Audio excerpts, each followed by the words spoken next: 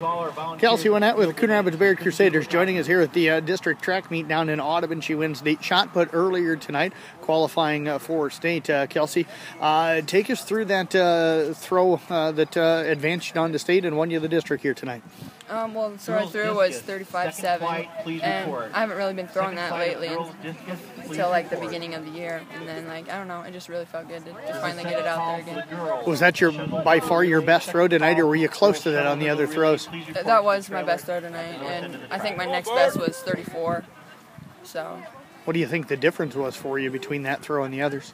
Well, my 35 was my third throw, I think, and then my 34, I threw it in the next round. So I don't know. I guess I just was trying to aim for that more. What was kind of the thought process coming into tonight?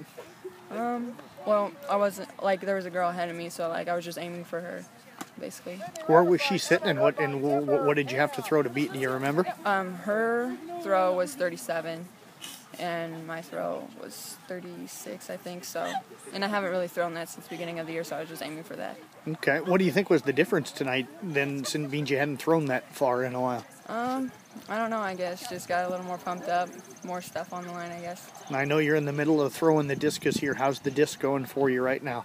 It's going pretty well. Okay. Talk about qualifying for state in the shot put. What's that feel like, and what are you looking forward to down at state track? It's a really good feeling. It's something I've been working for since freshman year, obviously, and I don't know, it's just an exciting feeling. Well, Kelsey, I appreciate you joining us here. Best of luck wrapping up the discus, and then you're running events later on tonight. Thank you.